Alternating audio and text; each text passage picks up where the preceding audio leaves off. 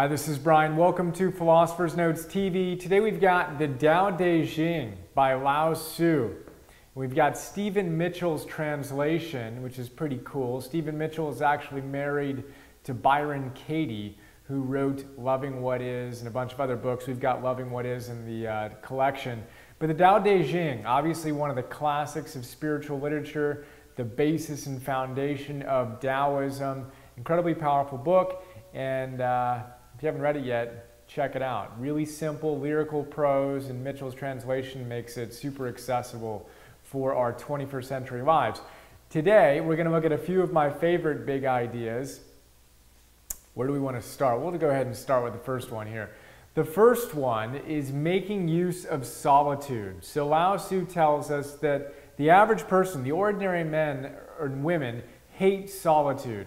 Just don't like it, uncomfortable with it. Whereas the master makes use of it. They use solitude as an opportunity to go within and to realize they're connected to everything. It's the place of our deepest inspiration. And in the note, I talk about the fact that Deepak Chopra, in his 7 spiritual laws of success, his first law is essentially infinite potential. That we are infinite potential, and the way to tap into that infinite potential is through stillness. It's only through stillness that we can kind of leave the world and all of its movement and noise and find that place within that's connected to, in this case, the Tao, the divine, the God within, where our inspiration can come and flow through us. Joseph Campbell talks about something similar in his great books. He says that we need to make use of solitude. We've got to have the space where we go every day and spend our hour there or whatever it is, where we don't know who we are, we don't know who owes us money and who we owe money to, as he says, and all the other things we have, all the responsibilities we have in our lives. We're just there, and we're connecting from a place of silence and stillness and allowing what comes through to come through. And he says you might not find anything originally in the first few times you try it, but if you keep on doing it, you're going to find some deep inspiration come through. Really powerful stuff. And he basically says, it's an absolute necessity, Joseph Campbell does, for anybody today. So Lao Tzu would agree the master takes advantage of solitude, uses it to his or her benefit. So turn off the TV, turn off the internet, find some quiet time where you can really allow yourself just to kind of sink in to the peace and quiet. It also helps us medically. We know this.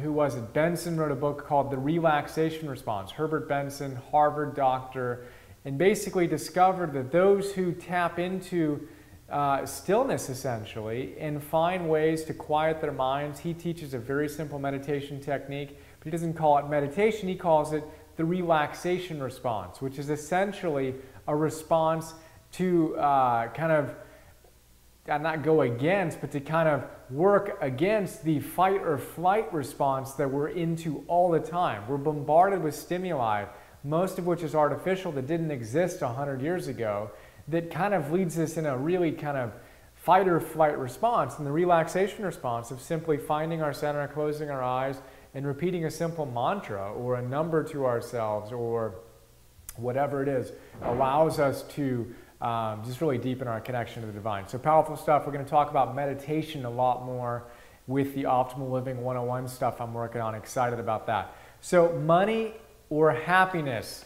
Lao Tzu says fame or integrity, which is more important? Money or happiness, which is more valuable? And he goes on to say that money isn't going to create happiness, among other things, in this little passage that I pull out in the note. And in the note, I talk about the fact that we've got a really weird sense of what leads to happiness. So many people believe throughout time, and it's certainly been exacerbated by the modern self-development movement, believe that, you know, having things is what's going to make us happy, or even doing things that, you know, bucket list type of stuff. And the fact is that, you know, you look at the amount of money you have in the bank, the type of house you live in, all of those things. What percentage of your happiness do you think that would account for? Well, scientists tell us a number that is probably smaller than what you would have guessed. It's 10%, according to positive psychologists. They say about 50% of our happiness set point is influenced and determined by our genetics, right? And then 10% comes from the things like money, size of house, speed of car, whatever, right? Kind of the little variables, the luxury items that we spend a lot of our energy on trying to accumulate when they don't really give us that much happiness. Sonia Lyubomirsky, in her great book, The How of Happiness, says that the other 40%, which is our thoughts and our behaviors, dictate the bulk of our happiness. So our thoughts and behaviors account for 40% of our overall level of happiness. Yet, we tend to spend most of our time chasing things that only give us 10%. So in this case, the money isn't really going to give us a whole heck of a lot of happiness. Now, we need a certain amount sustenance level, but beyond that, there's not a huge correlation between money and happiness. So pay attention to that. And then realize that as we kind of seek happiness, we get on what psychologists call a hedonic treadmill. A treadmill that's hedonic in the sense that we're always running. We're never quite there. You never get anywhere on a treadmill. When all you're doing is chasing the next thing that you're going to get, there's always going to be one more thing you want, and you're going to find yourself on that hedonic treadmill, never really experiencing the levels of happiness you want. But when we focus on things like we talk about here, consistently and shaping our minds through optimism, having a vision that really inspires us, our highest goal being to embody the ideals we're so passionate about, taking action consistently, optimizing our health. These things give us a level of happiness that we want to have. Really powerful stuff. That is fun. What else do we want to look at?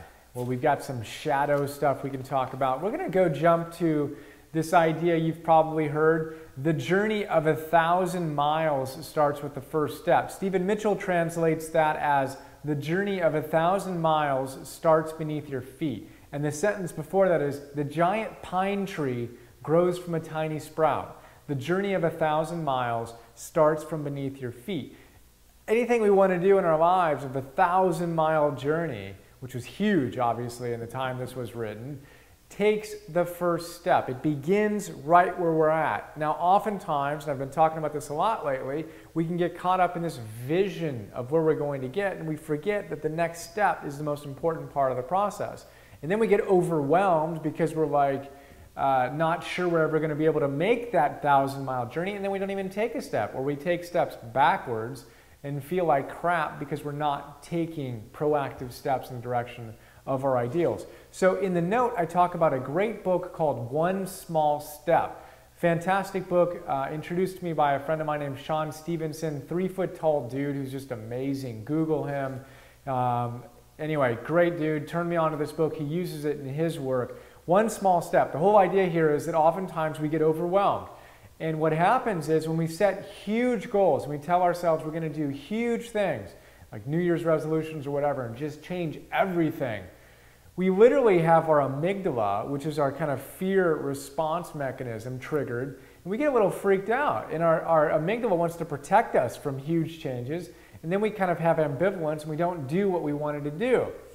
One small step, he says, just take a small step. You'd be surprised what happens when you take one small step followed by another, followed by another. You build momentum that you otherwise might not get if you try to do it all in one big leap. So the idea here he shares is awesome. If you want to start a huge workout program but you haven't had success in the past, why not just say, I'm gonna step in place to one commercial while I watch TV for 30 days, right? Or start your workout program with one push-up a day. What you'll find is you're probably going to do a little more, but that one step is totally doable. You can do that, and then once you get started, things start to kind of take a life of their own. Now, I found that, and I talk about it in the note, with these notes. Sometimes I wasn't feeling it, but I just start and write one big idea, and pretty soon the note would be finished. Really cool stuff. He tells a story, too, I'm not going to have time to get into here, but awesome story of a study of people who were asked to take one step, and then they were willing to take this huge step beyond it. Really cool stuff. He also talks about the power of creating, not competing. Really fun stuff we talk about in the note. You can check that out. And basically aligning with the Tao. I talk about it a lot. En Theos. We want to let the universe work through us. That's where our power is. So that's a really quick look at the Tao Te Ching and a few of my favorite big ideas from it. Hope you dug it. Share more with you soon. See you.